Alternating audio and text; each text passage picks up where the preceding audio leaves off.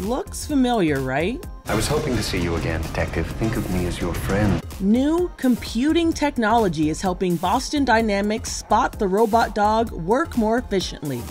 Edge computing brings devices closer to data sources or local servers. Those video images and the data is being processed locally right there on the spot, instead of sending the data back up to a public cloud. This means Spot has near real-time reaction time. Spot has many uses. Utility companies use it to inspect high-voltage zones and hazardous areas. It could also monitor construction sites, mines, and factories. Companies are going to have fleets of robots, whether they're robotic arms in a manufacturing facility or a robot like Spot that can actually move around the property, or drones. But when will robots like Spot be the norm?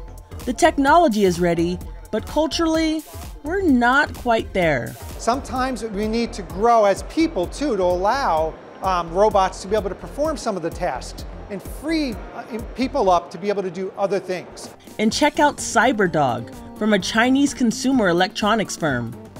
It can move about 3.2 meters per second, about the same speed as a human's walk.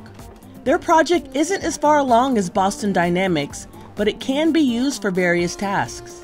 Helping the elderly or the disabled persons, because besides of all the technology and the sensors, he is able as well to carry some weight, so up to 3 kilos. Like it or not, robots will soon live among us.